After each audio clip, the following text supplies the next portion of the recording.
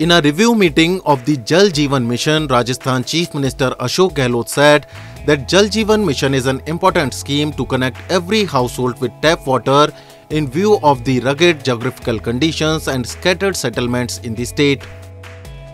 The CM directed that the concerned departments and officers should speed up various works going on in the state under the mission and complete them within the stipulated time period so that people can get water from taps even in remote areas.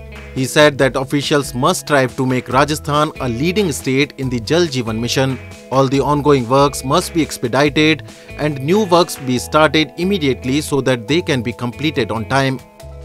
The Chief Minister also said that due to the Russia-Ukraine war, there has been an unprecedented hike in the price of many commodities. This has created difficulties in the implementation of the works. In view of all these situations, he has requested the Prime Minister to extend the time limit of Jal Jeevan Mission so that every family can get the benefit from this mission.